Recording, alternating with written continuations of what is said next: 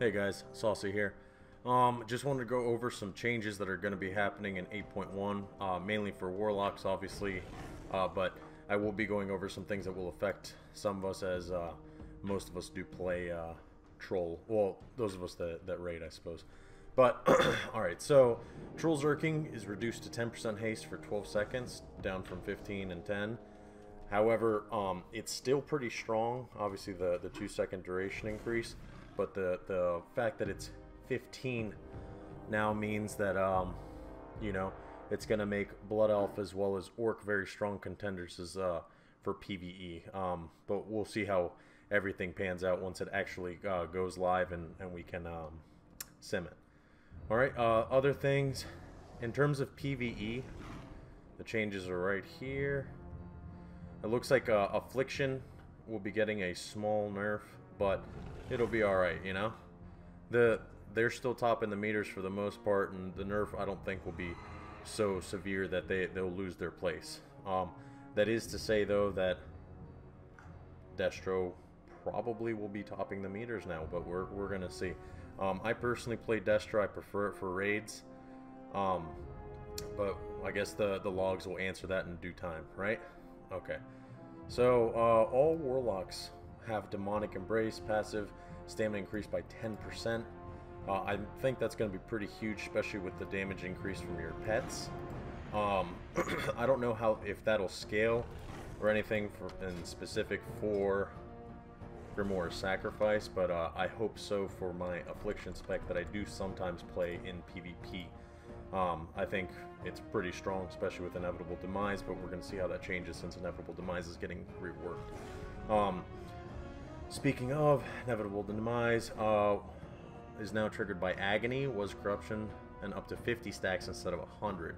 Now, I still do have 390 pieces, but I'm not sure how that's going to impact the, you know, the basically 3-second, you know, insta-kill of anybody.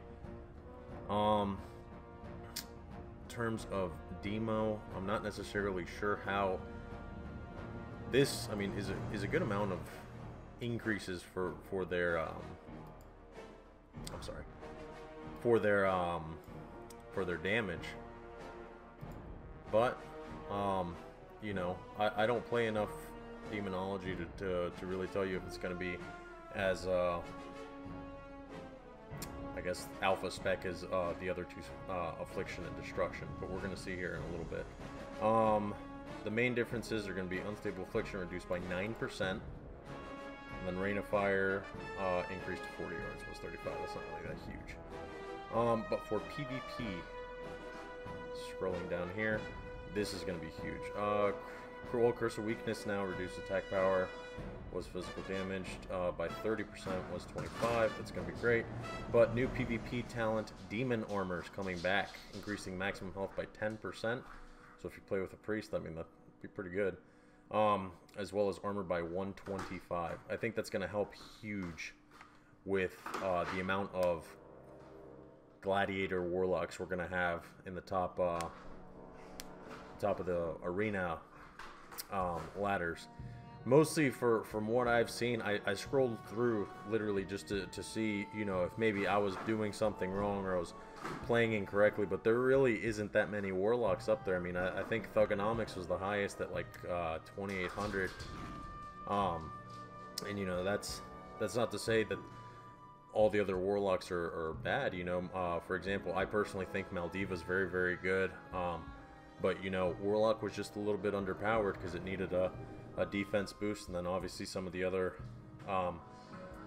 classes like the Rogues, the Warriors, you know, they were a little overtuned, I think, for this season. But thankfully, it's good to see that Blizzard decided to correct their error. All right.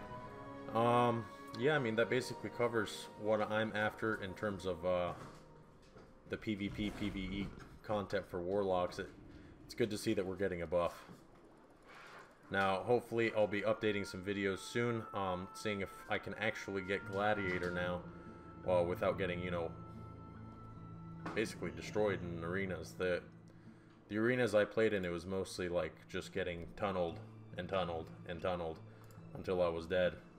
and people were blowing defensive cooldowns just to keep me alive. Well, I couldn't even cast, you know, rogue kicks and shit like that, and obviously their stun locks don't really help. So yeah, I'll be uploading a video probably in the next week or so to overview the changes in game, and hope to see you guys there.